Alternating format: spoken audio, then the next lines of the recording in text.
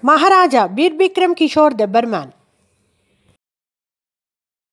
The Prime Minister of India, Narendra Modi, inaugurated the Maharaja Bikram Airport's new terminal building in Agartala, strengthening connectivity and launching development initiatives.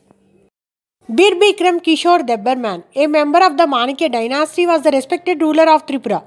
He was born on August 19, 1908. In 1923, he became the 184th and last Maharaja of Tripura, ruling until 1947. Bir Bikram's role in the development of Tripura. During his reign, the complete planning of modern-day Tripura began. He was a pioneer in land reform, reserving land for indigenous Tripura tribals in 1939. The importance of the airport.